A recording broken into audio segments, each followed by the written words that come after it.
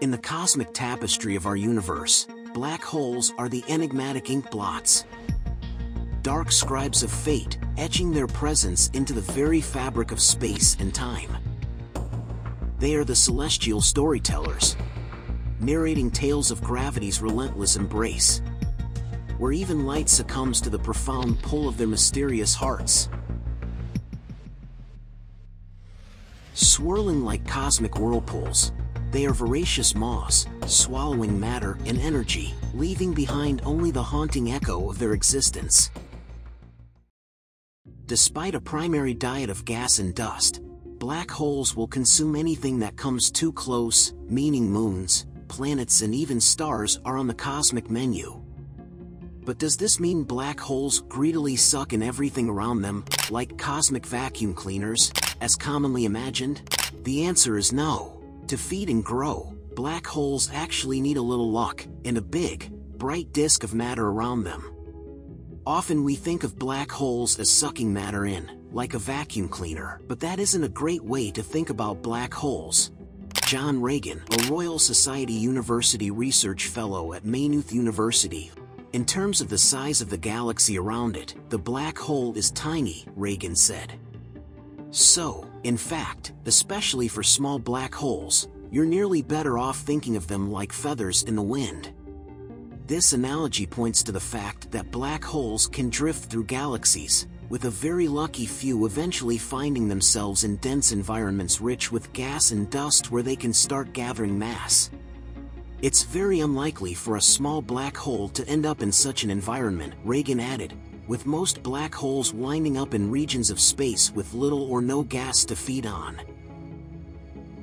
So rather than inexorably pulling mass toward them from great distances, black holes depend on being in a region with plenty of food to begin with.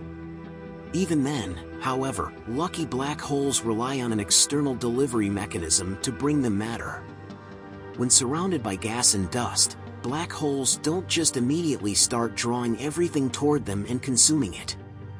Instead, this matter forms a flattened, fast-moving structure called an accretion disk around the black hole.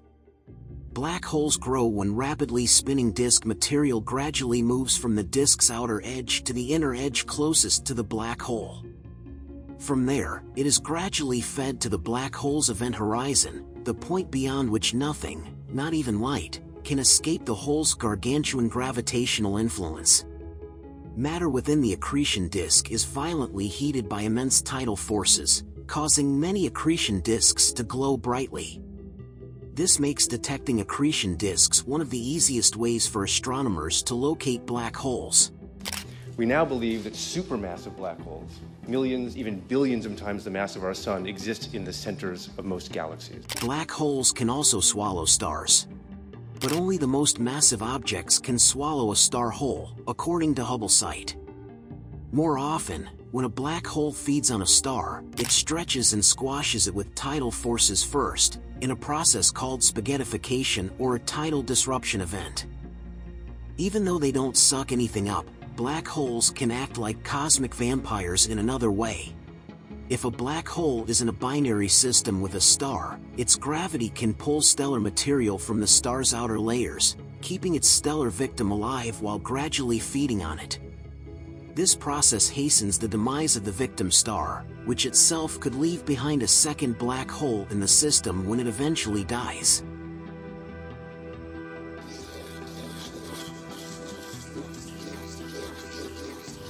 This is the Brain Maze, signing off.